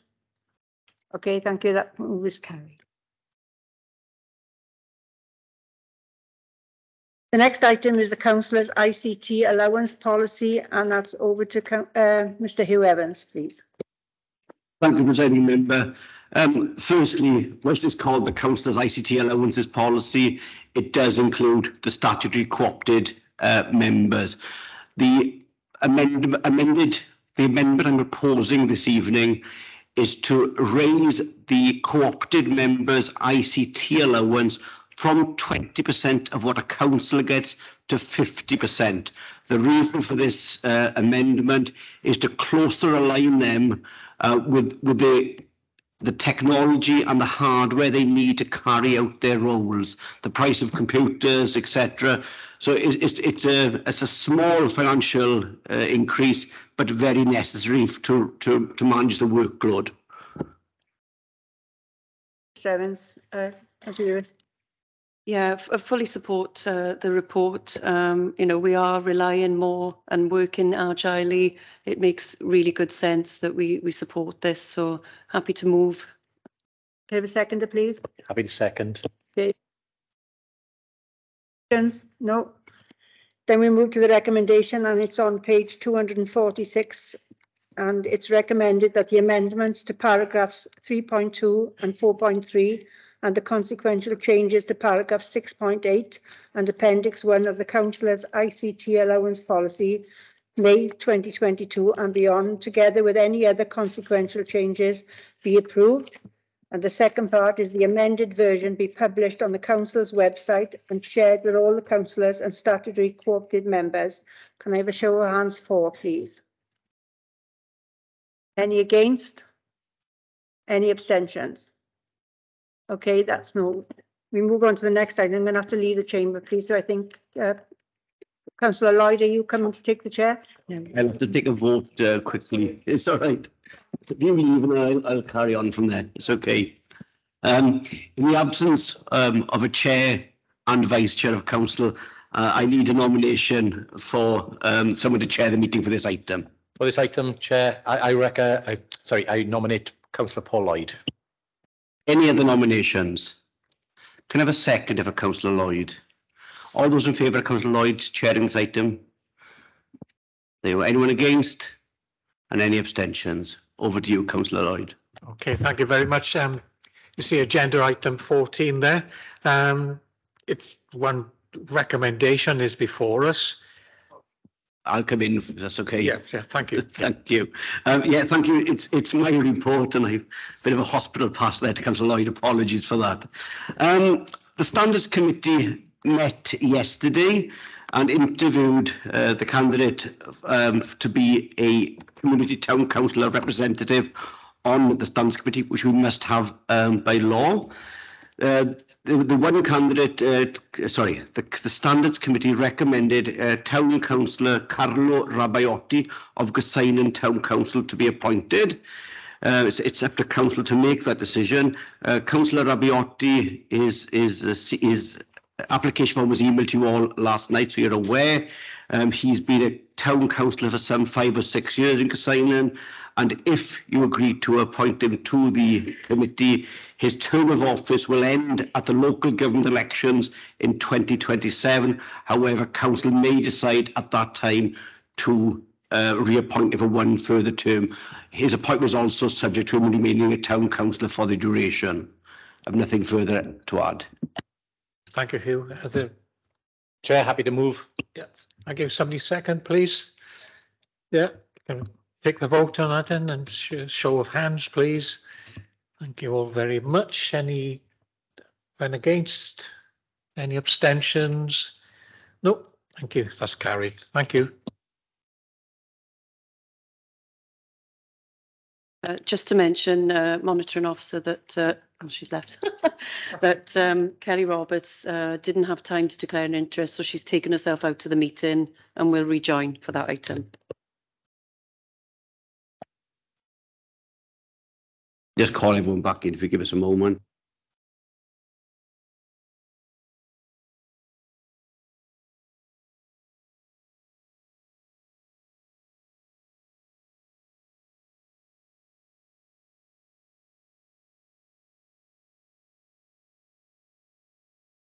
Folks, we're on.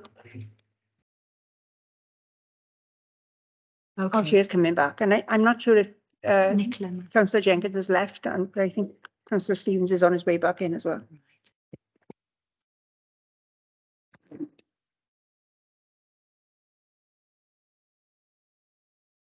Councillor Roberts, I understand you need to declare an interest in the last items. If you were to do so now.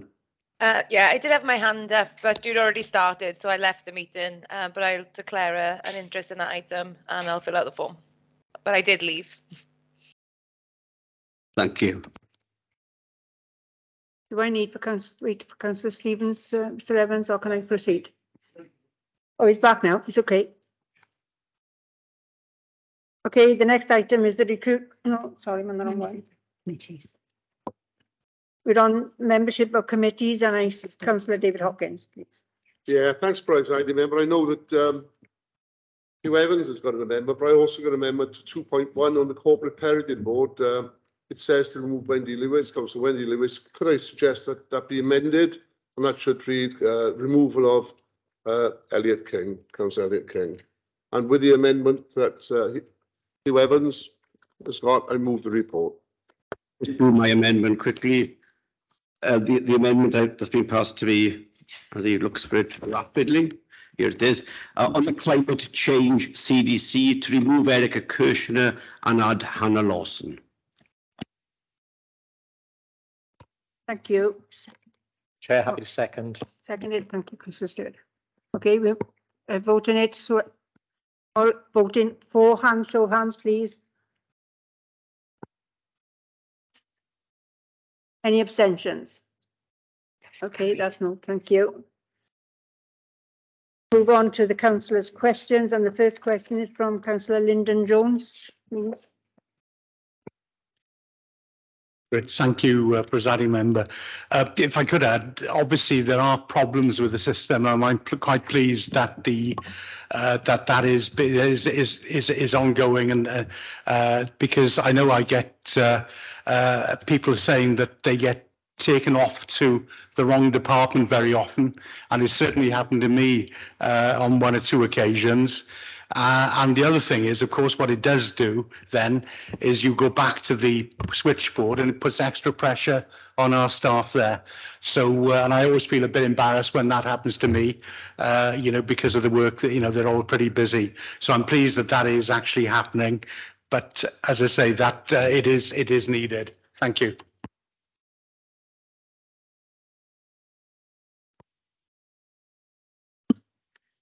Was there a question, Councillor Jones?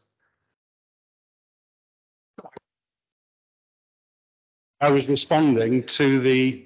Ask a supplementary question if you're... Right, okay.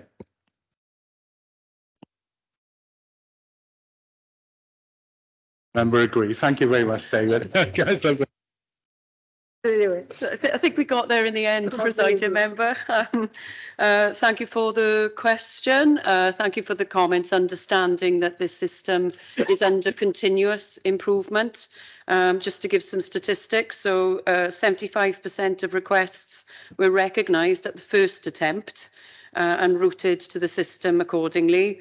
5% were incorrectly recognised and 20% grammar not available on the system.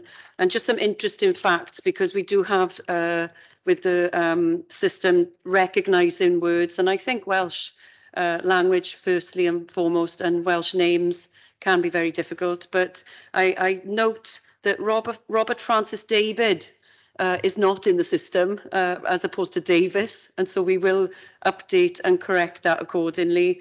And there are certain minor errors where people are actually requesting the wrong name of the officer or the wrong department, things like birth register, disability installations. So we're trying to perfect the system so that it reflects the public might not always know the correct name for the correct service or department.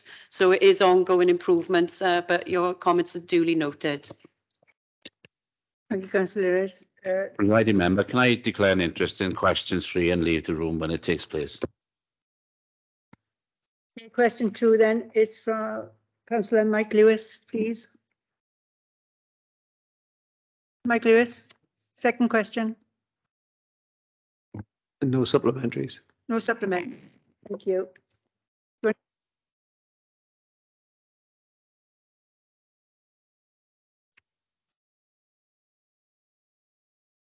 Pardon? No, I can start. He's just declared an interest, personal prejudice, so he's decided to leave the chamber. Okay. Question 3, it's from Councillor Mary Jones, please. Mary's not here, so I was going to ask the questions. I've actually got 3. Considering your response, has the council provided advice to staff as to how they can claim under the tax system, as the increasing cost of fuels is going to affect them if they're working from home? My second question is the council aware that all employees can now legally pay up to £6 a week to workers to work from home, and it's a payment that's tax-free? And the third question is, how does the freedom of staff to work in the office, if they want to, meet the council's accommodation strategy? Would there be sufficient space for all staff to work in their offices if they all wish to? Or would they be forced to work elsewhere, such as at home or some other alternative? Councillor Hopkins. Yeah, firstly, I thank the question. What I would say on my response is, obviously, I thought particularly the second question, I thought that was more of a tax thing rather than an allowance. I thought that was from HMRC, where that £6 can be claimed rather than it be right. But I certainly will look into that and come back to you. On the strategy, what I would say, we've done considerable work with the trade unions and a wider staff to look at our accommodation strategy. But to be honest, I think it's a matter of choice. And I'm confident that we've got the workspace. If you look at the Guildhall at this particular time, to be honest, we're in this building very much on your own, and there's huge capacity that can be reached. There's still quite considerable capacity over the civic centre. But also we're looking, when you look at our strategy going forward of the new hubs that we're looking at, members of staff in the future probably could look at things like libraries, could be working not just in these buildings, but we've got housing offices and other facilities within our stock that our members of staff could be working in. So I'm quietly confident with the freedom of choice and our agile working policy and our partnership working that we've got with the trade union, we probably could facilitate that, because far more people will weigh up the right to turn the heating on or spend all that money in petrol coming back for the work. Just giving them that choice to do that, and I think that choice is important. When we did go agile, when we did do all these things, we did have that consultation with all our members of staff, and it was really massively way towards agile working. Everybody sees the benefit of that. So no, I'm reasonably comfortable that accommodation strategy can accommodate that. On the first question, I missed it, sorry, I couldn't get it. Nice. Has the council provided a clear advice to staff as to how they can claim under the tax system? Do they know? Sorry, yes, we have. I can confirm that advice has been given on, I believe, blogs as well as throughout communications throughout. And that's all members of staff. Thank you. Councillor Jeff Jones. Yeah, thank you, presiding member, and thank you to the cabinet member for the reply. I think he's sort of answered what I was going to ask. The last part of his reply really is there is no plan to provide financial reimbursement for energy bills, given that the choice, I know he's used the word choice, will remain for staff to work from home or a council workplace over the coming months. Now, given that I've come across some sections, I know audit and I think legal as well, actually share working space, and they, shall we say, can come in for 2 or 3 days a week. Where's the choice there? Because the other 2 days, I assume they have to work from home. What I would say, business need is critical in this. It's not just about, what's good, obviously. It is the business need. So if the business needs, say, people can come in more often, it can happen. And there is, as I said, there is plenty of space within this building to do so. But I'm confident that when we've done this consultation, because it was in wide consultation, when I say that we're not looking at that, what I will say, there's ongoing discussions with the trade union movement, and the leader himself has raised this issue particularly. We need to monitor that. We need to look at it. So it might be saying that, we're not in a position now, but things will alter through negotiations with trade unions that we might be looking at it, but not at this particular time, I can assure you. But it is all about that choice about, don't forget, spending money to come in is substantial amount of money on petrol and fuel costs.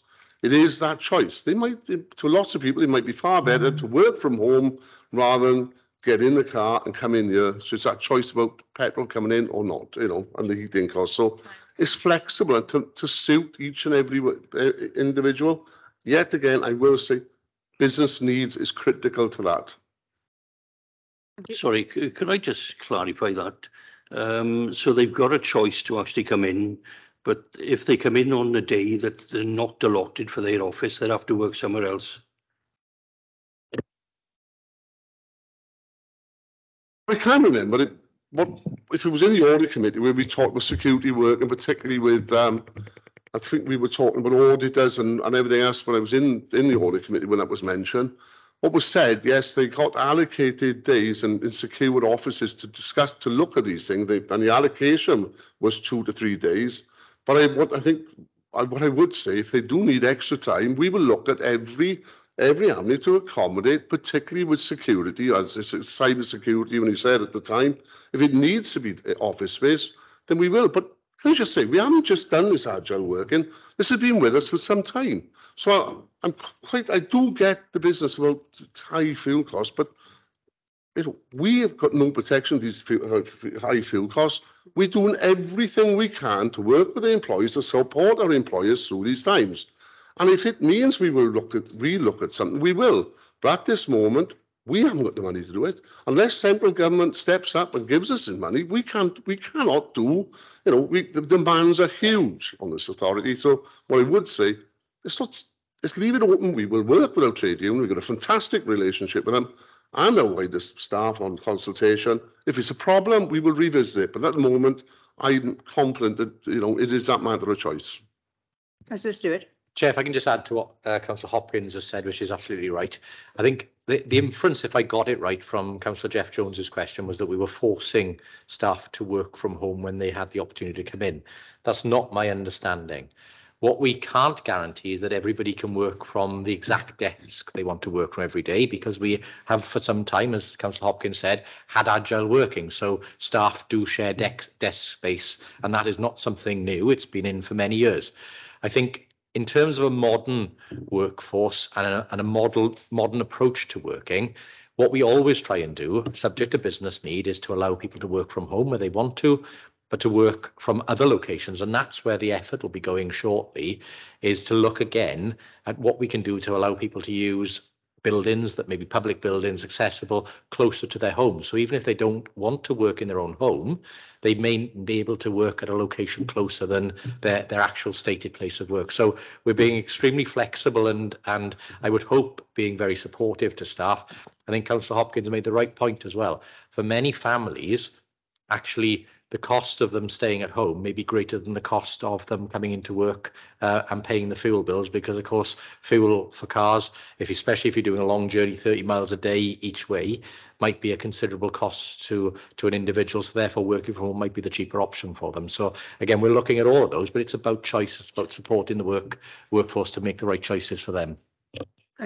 Sorry, Presiding Member, can I just say? Can I Yes, stop you a second, because Mr. Smith wants to come in, so it might be for clarification if you just let Mr. Smith. I just wanted to, reply. There wasn't an inference that they were forcing. I just wanted clarification how you actually got over the problem of people actually, if they've got allotted time in the office, how do you actually utilise that time when they come in? Yeah, I think that's a misunderstanding. I think we're not saying to people you must do 3 days a week at home and 2 days in work. We have a conversation with a member of staff about what is the best arrangements for them, based as well on business need.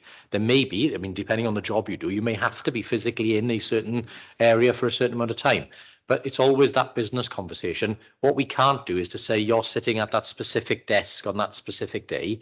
There is a way in which agile working works, which is that you may not actually sit in the same seat every day. Mr. Smith, do you want to come in, please? Thank you, Presiding Member. It was on the middle one, given Councillor Hopkins had referenced it. To confirm, that £6 a week we referenced is a tax relief. It's not £6 in cash. It used to be £4. It was uplifted for 2021 and 21-22 only to £6. It is reclaimable from HMRC. My understanding is you've got up to 4 years as an individual to make that choice on claiming it or not. Crucially, and that perhaps feeds into some of the other bits of the discussion subsequently, HMRC's position changed from 5th of April 2022. Claims for tax relief with no evidence and an automatic claim is now only available if you must work from home. And clearly we're not saying people must work from home. So I thought I would interject because it provides an answer on the technicals for the middle part of the question. I think it does have some relevance to some of the other parts of the debate. Thank you. Thank you, Mr. Smith. Question 4 then, and that from Councillor Lyndon Jones. Yeah, no further question. Thank you. Chris, on which?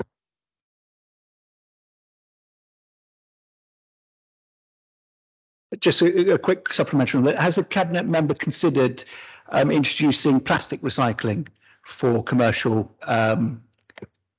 companies? Because at the moment it is provided by private providers, but it's not provided by the council, and that would make a big difference to the number of people recycling. Yeah, thanks for your question. I do believe that under the new legislation with the Welsh Government that we will be looking into plastics. What we got to remember is DRS might be coming in, so we'll be looking at it when we review our full plastics. All right. Thank you. We move on to the next question, and then as Councillor Sam Bennett. Thank you, Presiding Member, and thank you, Cabinet Member, for your response. BBC Wales reported 7 councillors providing free school meals to children under the age of 7, and a further 3 councillors extending provision to reception year 1 and year 2. Can the Cabinet Member explain the assertion that Swansea Council is ahead of other councils? Can I start, Presiding Member? It's not a competition, and we are rolling out the free school meals as best we can and as fast as we can across all schools, all primary schools in Swansea. That's our objective. There is a programme that we've identified a number of schools where additional work is required to enable us to deliver free school meals to all primary school pupils, and that is what we're doing. Thank you. The next question is from Councillor Wendy Lewis. No supplementaries. The next question is from Councillor Wendy Fitzgerald. Thank you, Chair. Yes, thank you, Cabinet Member, for your response to this question. I have to say it's very, very positive that this installation of solar panels is something that the council is going to engage in on older council properties. And I think what is particularly interesting and beneficial is that it looks as though the council are providing batteries, because this, I think, is something that is really important. And I have to say, in my ward, there have been 80 new houses built with solar panels, but no batteries. And you can perhaps understand that there are limitations. So I just wondered, in terms of the pilot schemes, you say there are going to be 12 pilot schemes. Where are they going to be across Swansea? And have you any idea at this point in time how much each house will cost, or is it going to be dependent on the size of the house? You know, I'm not sure of the technicalities. Is there a general figure, overall figure, anything that you can indicate? Thanks very much. Thank you to Councillor Fitzgerald for the question. Just to outline really, first of all, that the HRA business plan contains only £26 million, which is a relatively small amount of funding over 4 years. We've anticipated a need for £870 million to do every council house in Swansea. So just to give you an idea of the gravity of the financial resource situation. I cannot give you, I'm afraid, costings. I can give you indicative costings, which I will give you in writing. But you've asked for the information about the 12 sites. If I can just also outline before I list those areas that they have been selected for purpose and for reason. So many of the areas are off-gas properties. Some of them are already in our development plan for refurbishment, for example, enveloping. So while we've got them in the capital programme programmed in, it made sense to then do the batteries and the solar at the same time, less disruption for the tenants, and also targeting those properties which need to be made far more thermally efficient than they currently are. So the areas selected using that rationale are Gansucht, Craig Kevin Park, Velindre, West Cross, Bowspit. Sorry if I butchered the pronunciation of that to the West Cross councillors. Sketty Park, Penarail, Garden City, Forest Fach, Trashloyne, Wenarloedd, Cwmryd Cairo, Morriston and Clydach. I'm happy to give that table for members' information as a written response, presiding member. Happy to take any further follow-up questions. Thank you, councillors. Further questions? No? Okay, we move on to the next one then, and that's from Councillor Chris. Thank you, presiding member. It says a full list of sites and buildings will be provided separately. I don't think we've had them. I have asked them to be provided. I think I won't ask any supplementaries until I see the list. Thank you. Could I give an apology? I thought that list should have been circulated. In fact, I thought it had been circulated. So take an apology for myself. I will chase that up. But what I will say, I was ensured that we get that list circulated as a matter of urgency. Thank you. Thank you. Okay, that completes the agenda for this evening, folks. So thank you all for your attendance, and again, safe journey home. Thank you.